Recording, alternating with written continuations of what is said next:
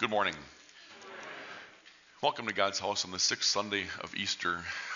The service that will be following this morning is the service of the Word, focusing on simply the Holy Spirit as our comforter. The grace of our Lord Jesus Christ and the love of God and the fellowship of the Holy Spirit be with you. And also with you. We have come into the presence of God, who created us to love and serve Him as His dear children. But we have disobeyed Him and deserve only His wrath and punishment. Therefore, let us confess our sins to Him and plead for His mercy. Merciful Father in heaven, I am altogether sinful from birth.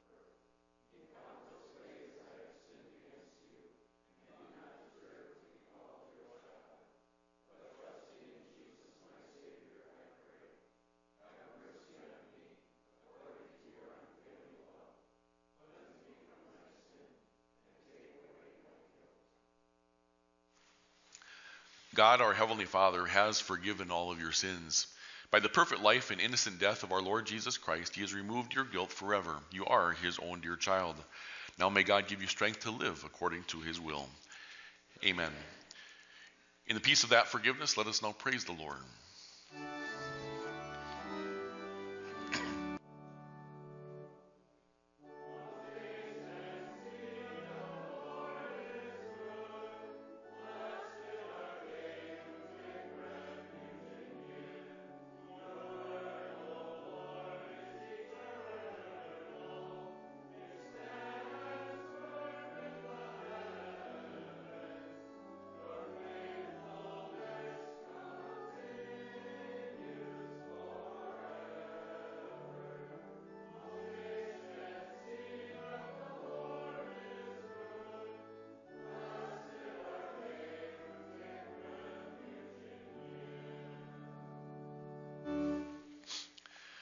Father of lights, every good and perfect gift comes from you.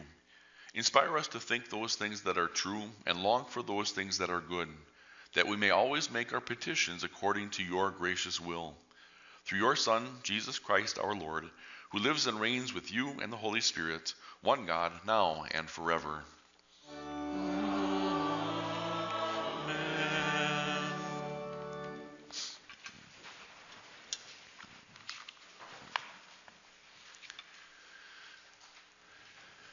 The first lesson for this morning comes from the book of Acts, chapter 17, beginning at verse 22.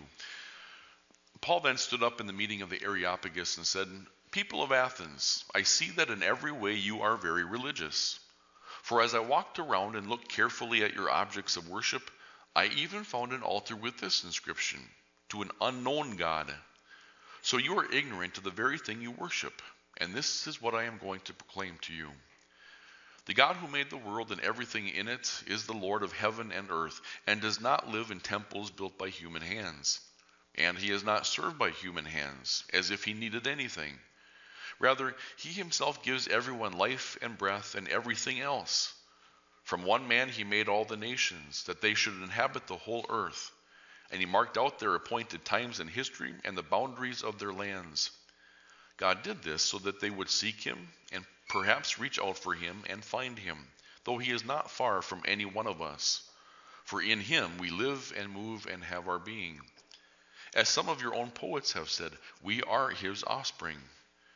Therefore, since we are God's offspring, we should not think that the divine being is like gold or silver or stone, an image made by human design and skill. In the past, God overlooked such ignorance, but now He commands all people everywhere to repent. For He has set a day when He will judge the world with justice by the man He has appointed. He has given proof of this to everyone by raising Him from the dead." This is the word of our God. We join in singing Psalm 66. You'll find that on page 90.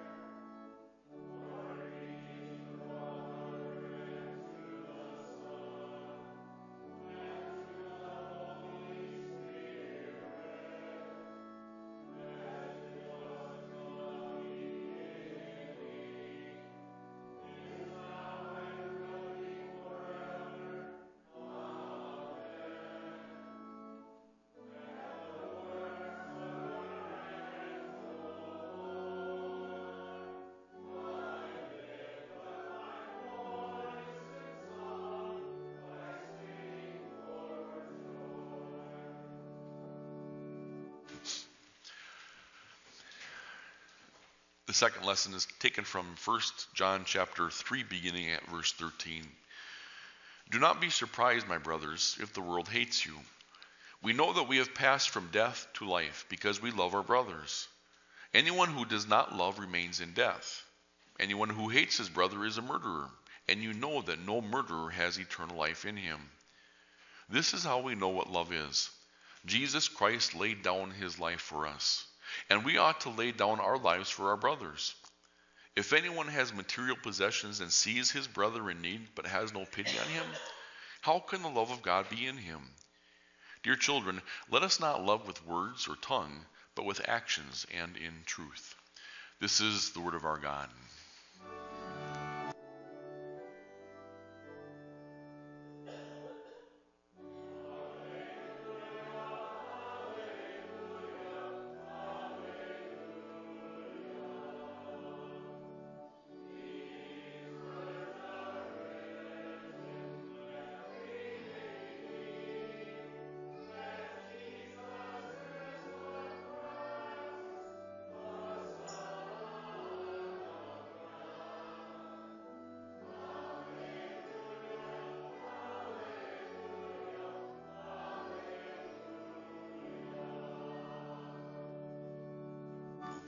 Please stand for the gospel. The Holy Gospel is recorded in the Gospel of John chapter 14, beginning at verse 15, which will also serve as our sermon text for this morning. Jesus says, "If you love me, you will obey what I command. And I will ask the Father, and he will give you another counselor to be with you forever, the Spirit of truth. The world cannot accept him because it neither sees him nor knows him. But you know him, for he lives with you and will be in you. I will not leave you as orphans. I will come to you. Before long, the world will not see me anymore, but you will see me. Because I live, you also will live. On that day, you will realize that I am in my Father, and you are in me, and I am in you. Whoever has my commands and obeys them, he is the one who loves me. He who loves me will be loved by my Father, and I too will love him and show myself to him." This is the gospel of our Lord. Praise.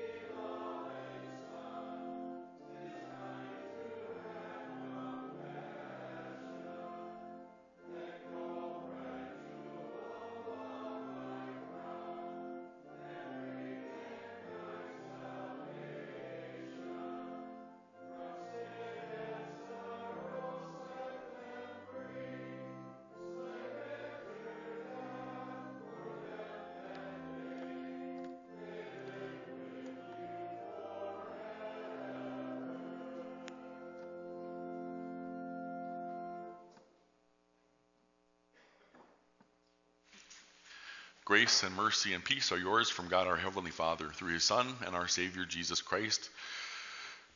Amen. We're getting a little bit ahead of ourselves, actually into about 2 weeks from now, because next week we celebrate Ascension. The following week we celebrate the coming of the Holy Spirit. And this text really talks a lot about the Holy Spirit, but there's plenty of things to talk about when it comes to the Holy Spirit. So today we'll just start to get into the work of the Holy Spirit this morning with Jesus' words when he says, I'm going to send you a different counselor, a different comforter. He is the Holy Spirit. Dear brothers and dear sisters in Christ Jesus, who is our Lord and our Savior, the one who brings us comfort, the one who sends us his comforter, the Holy Spirit. What gives you comfort in your life? I'm guessing that for every different person, and depending on what circumstance you are in your life and what stage of life you're going through, there are different things that give different people comfort. I'm guessing if I asked a 2-year-old and that 2-year-old was able to express his or her feelings, you know what comfort would be? Sitting in mom or dad's lap, maybe with the blanket, favorite blanket in his or her arms, reading a book. That might be what a 2-year-old gets when it talks about comfort. What about an elderly person who is homebound or living in a nursing home, long-term care facility? You know what gives a person like that comfort? I'll tell you because I visit enough of them regularly. When son or daughter or grandson or granddaughter or somebody takes the time out of their busy schedules to come and spend an hour talking with them. Nothing else. They don't want anything else. They don't need presents. They don't need money, but they love it. And they take comfort when somebody gives them the time of day to come and speak and talk and have a conversation with them for a couple of hours or an hour on a day. You know what gives a parent comfort? When a parent has maybe been struggling financially for years, kids are growing up, wondering when are we ever going to not have to worry about finances? When that day comes and God blesses that person with the financial ability to help kids when the kids need it. Or sometimes simply having the kids home safe and sound in the bed at night. That gives a parent with kids growing up a whole lot of comfort. The reason I bring up those situations, and the reason I even bring the question up, is that if you would have read these verses from John chapter 14 25 years ago, you would have heard not counselor, but comforter. And that's what I remember as a kid growing up. I remember these verses and really all of the Old Testament or the Old New Testament verses that talk about the Holy Spirit translated the comforter. In the Greek it's paraclete or parakletos, but they always used to translate it the comforter. I will send another comforter to you. His name is the Holy Spirit. Now it's translated counselor, which is just as good or maybe even a little bit better translation. But for our intents and purposes this morning, we're going to focus on the comfort aspect of the Holy Spirit and the comfort that the Holy Spirit brings to people. Again, it depends on the situation. It depends on the circumstances of life. Everybody takes comfort in different ways. But whether you think that you need comfort or whether you swear you don't need comfort, this is one comfort that you do need. Don't care whether you think you don't need it. God tells you that this is the comfort that you need. And this is the comfort that comes through faith in Christ Jesus, given to us by the Holy Spirit. It comes through faith in Christ. And what is it simply? Christ has lived for you. And then Christ gave his life for you. And then Christ rose again for you. And then Christ promises the one promise that hasn't been fulfilled yet, but will be someday. I will come back again for you to bring you home to be in heaven where you belong. And that comfort is yours through faith in Christ Jesus. We know that Jesus Christ is our comfort. And we take comfort in the fact that our sins are forgiven in Christ Jesus. For God so loved the world that he gave his Son.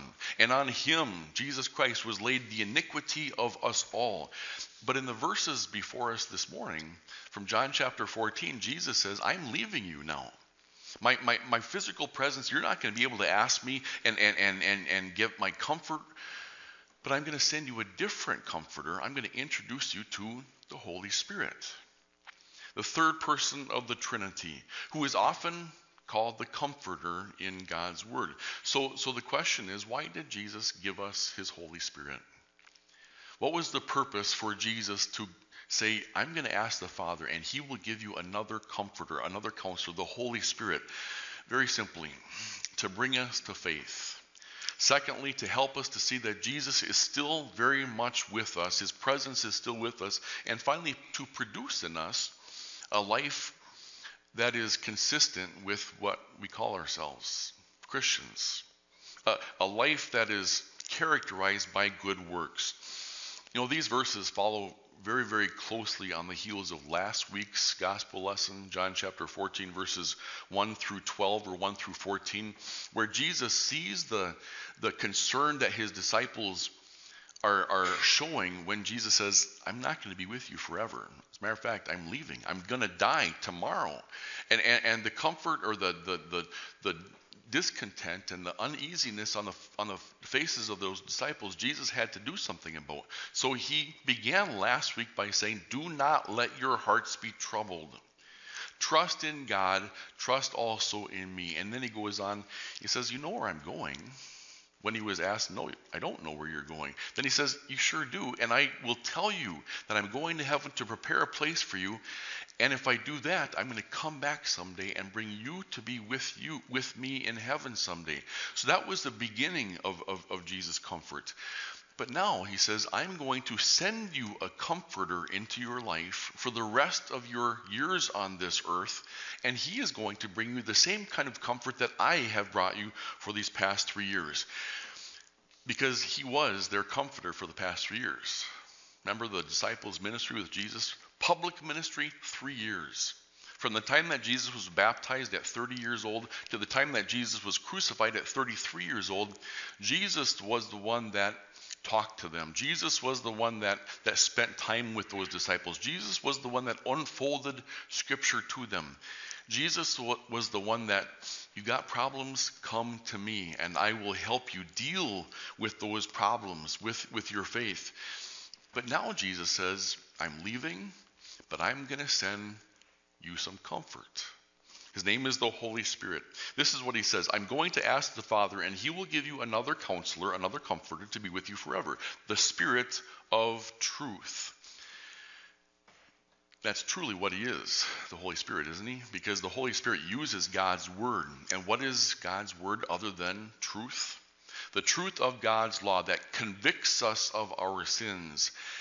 And says you don't deserve anything because of what you are by nature and what you do every day of your lives. He convicts us of the sins. It cuts our hearts as the people were cut to the heart on Pentecost. But then, just when people are led to the brink of despair and saying, what hope is there for me? The wages of sin is death. I'm sinful. I must have to die in hell. Then the Holy Spirit uses the gospel, the Spirit of truth. And what is the gospel other than Jesus Christ? In baptism, in the Lord's Supper, in the pages of God's holy word. That's the Spirit of truth. That's what the Holy Spirit uses, the truth of God's word, to convict us and to bring us then to faith. Now, when Jesus promised to send his Holy Spirit in the form of the Holy Spirit to his disciples, the comfort in the form of the Holy Spirit, it's safe to say that those disciples still had some issues. Again, they were confronted with this terrible news that Jesus was not going to be with them anymore. Still sad, still distressed, and still depressed. I'm leaving you. But just as he says that, he continues to tell them about the Holy Spirit and what the Holy Spirit would do for them. And that when he sends the Holy Spirit, it wasn't as if he was abandoning them. He says in the next verse, verse 18, I will not leave you as orphans. A word that we don't use very often anymore, but back in the day, people knew what orphans were. Mom and dad are not in the picture. And so the child is left without anybody to care for them, anybody to take care of them at all. And so the states put up orphanages, which were run by the states and the federal government sometimes to provide the means necessary for bringing a child up from young age to 18 years old when they were then put out on their own. Jesus says, I'm not going to leave you as orphans. I'm not going to abandon you. You might think that I'm abandoning you, but I'm going to send you the Holy Spirit. He says, before long, the world will not see me anymore, but you will see me. Because I live, you also will live. Now, how can Jesus say in one breath, I'm leaving you, but then in the same breath, he says, I'm not really leaving you? What does that mean? He gave them the Holy Spirit, which is the triune God, just as Jesus was. And what does the Holy Spirit want and love to do more than anything else? Does the Holy Spirit love to talk about himself? Sometimes in catechism class, we talk about the Holy Spirit as the shy person of the Trinity. This is the person that we hardly ever hear about. One Sunday, usually we give to the Holy Spirit, and that's on Pentecost, right? The coming of the Holy Spirit. And then we get right back to Jesus or God the Father. But that's who the Holy Spirit is. The Holy Spirit loves to talk about Jesus. The Holy Spirit was the one that inspired God's word and says, what is this word about? It's about Jesus Christ, the one who forgives your sins. The Holy Spirit is never happier than when he can bring people to faith in Christ Jesus. Not bring people to talk about him all the time, but testifying to Jesus Christ. When Jesus ascended back into heaven, it doesn't mean that we have a hole in our lives where Jesus once was. No, Jesus says the Holy Spirit is going to fill that hole. And every time you open up your Bible, and every time that you come to the Lord's table, and every time you bring a child to that baptismal font, the Holy Spirit is working to create and to strengthen and to confirm that faith. So those two reasons why Jesus sent us the Holy Spirit. First of all, to bring us to faith, then also to make us understand that he was not abandoning us as orphans. And then finally, he brings us the Holy Spirit. He gives us the comfort of the Holy Spirit so that we might live in consistency with our name as Christians, to produce in us a life of love. As Christians, we know that we have forgiveness in Christ Jesus. We know that God has placed us on the road to heaven, right? We all know that. But does it sometimes happen when you come to God's house and you pray and you sing your praises and you offer your thanks to God in form of offerings and your prayers and your praises, you leave church and you're still wondering, where's the comfort that I was hoping to get there?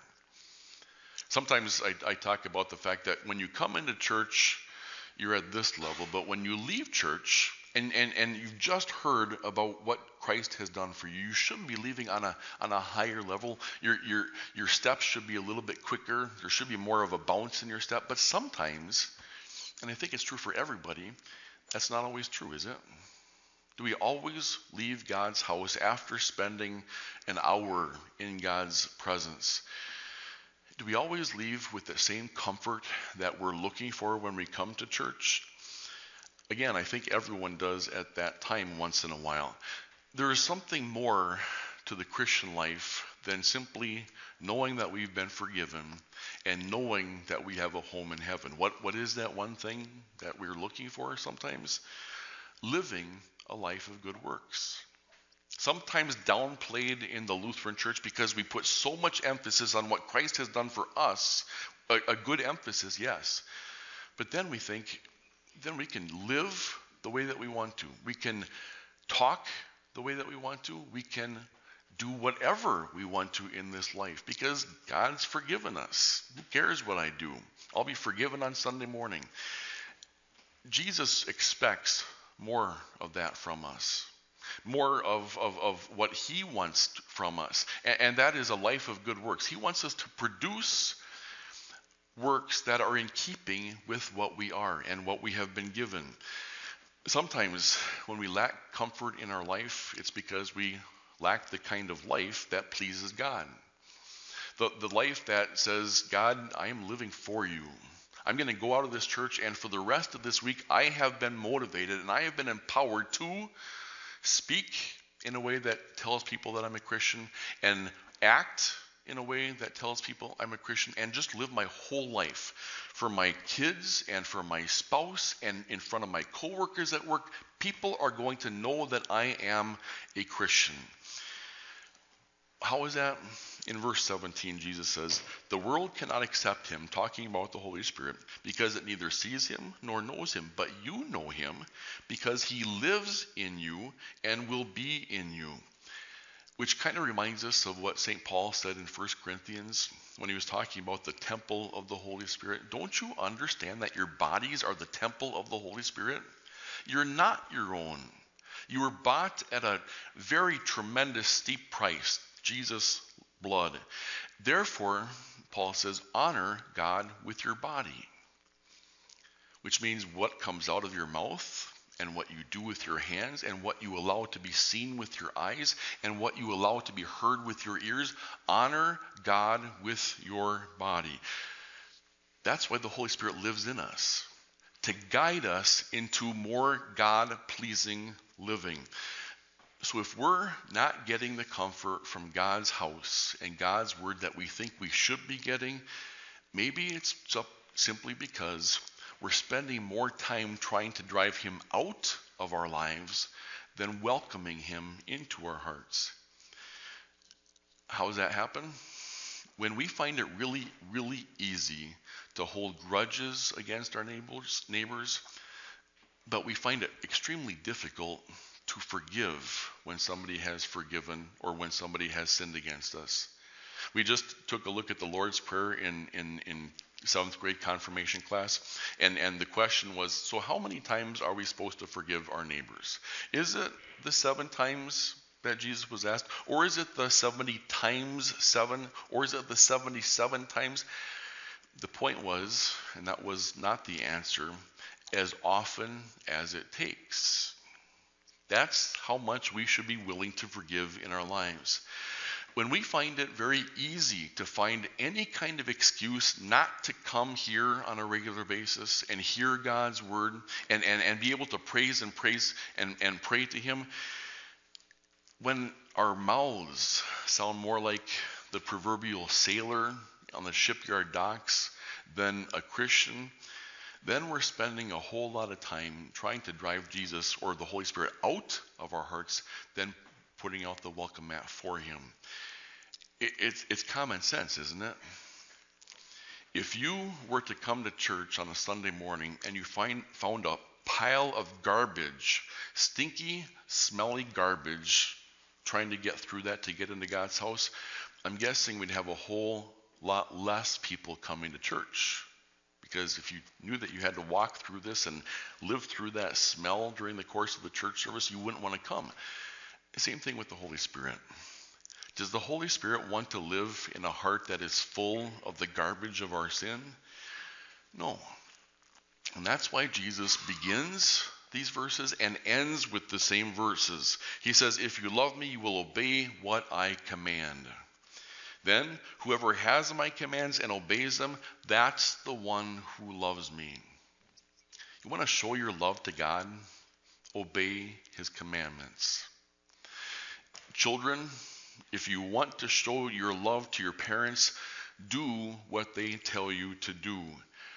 There's 3 different reasons that the Holy Spirit is sent to comfort us, Jesus says. One is to bring us to faith and to keep us in that faith. The second one is to make us understand that he's not abandoned us. Come 2 weeks from now when Jesus, or next week when we celebrate Ascension and we say goodbye to Jesus' physical presence, the very next week we come back to God's house and we say, and we hear Jesus says, I will send you the Holy Spirit. Go to Jerusalem, just wait for him, and I will send you the Holy Spirit. But then the last one is to show your life that the Holy Spirit has worked in you. He's worked in you your faith. Now show that you are one of God's children.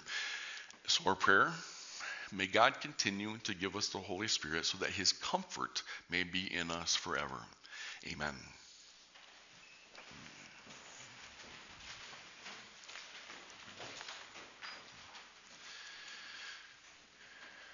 The peace of God, which goes beyond our understanding, will guard and keep your hearts and your minds in the true faith in Christ Jesus. Amen. We join in our common confession with the words of the Apostles' Creed. I believe in God, the Father Almighty,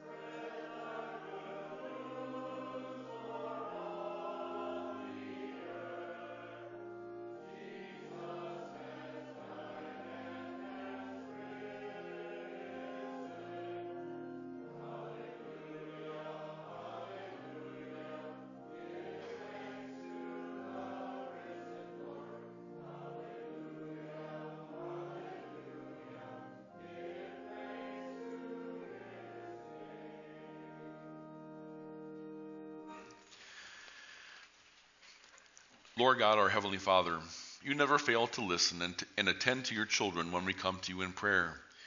In a world where so many worship false gods, both known and unknown, give us a bold proclamation of Jesus Christ as we give the reason for the hope that we have in him. O Lord, we pray for the government and all those who protect us. Strengthen them and uphold them as they go about their duties with wisdom and integrity. We pray for the lonely, the poor, and the homeless. Grant them companionship, food, and shelter. As your people, may we be your hands and feet in love for all of our neighbors. We pray for all those who are in need of relief, including our members Lori Higgins, Marion Watalowitz, Roy Grunewald, Gail Kurtz, and all of whom are dealing with health challenges. Comfort them with your Holy Spirit, and provide healing and restoration according to your gracious will. We pray for our congregation and all those who are taught your word here. Keep our lives from slipping into sin or unbelief. May we always think and act and live lives that praise you in all the world. Almighty God, we thank you for giving your Son to be our Redeemer. Now send your Holy Spirit to testify to Jesus and to keep us in the true faith. Keep us strong and steadfast until you deliver us to heavenly glory. Hear us as we also offer you our personal prayers.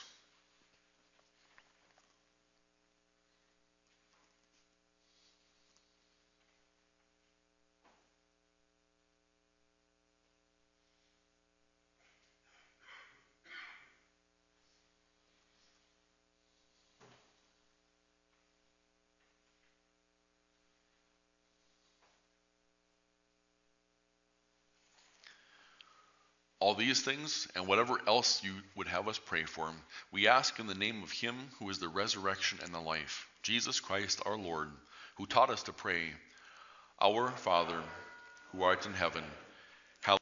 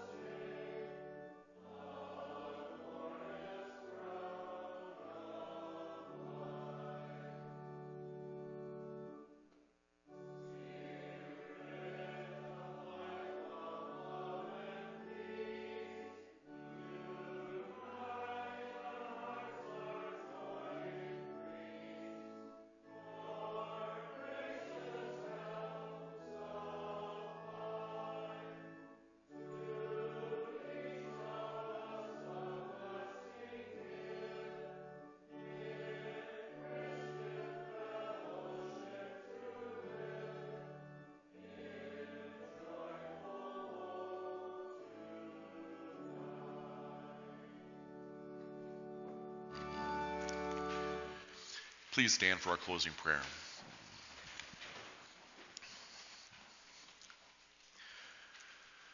O Lord God, our Heavenly Father, pour out the Holy Spirit on your faithful people. Keep us strong in your grace and truth. Protect and comfort us in all temptation, and bestow on us your saving peace.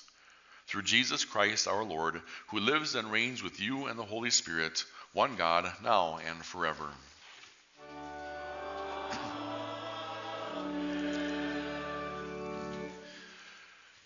Brothers and sisters, go in peace. Live in harmony with one another and serve the Lord with gladness.